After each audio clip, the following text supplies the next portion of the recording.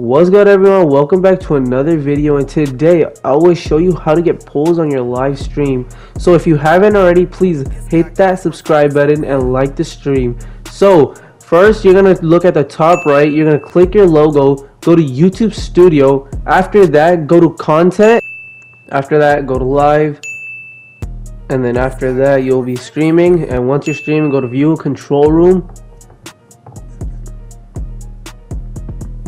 and then there's gonna be a pop-up. Just make sure you click start on the bottom one, and then streaming software on the bottom part too. And then once you click your stream, you'll be directed to your stream. And then right after, on the bottom right, it'll say create a poll.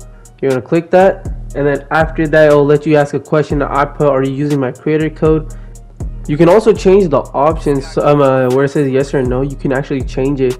So just simply click add options twice, and two drop menus will pop up. And then after that, just type in where it says no or yes and just change your stuff. And then you can delete the add options right there like I did, and then you'll say yours. And then after that, you can just ask your community, and then like in like 2-3 seconds it'll pop up on your stream. And then also when you end it, it'll show on your screen right there like I did before. I asked a question and I got votes and stuff, and then it'll show like all the who won and who lost. And then right here I'll end it, and then I'll show you guys how it'll show when you end the poll.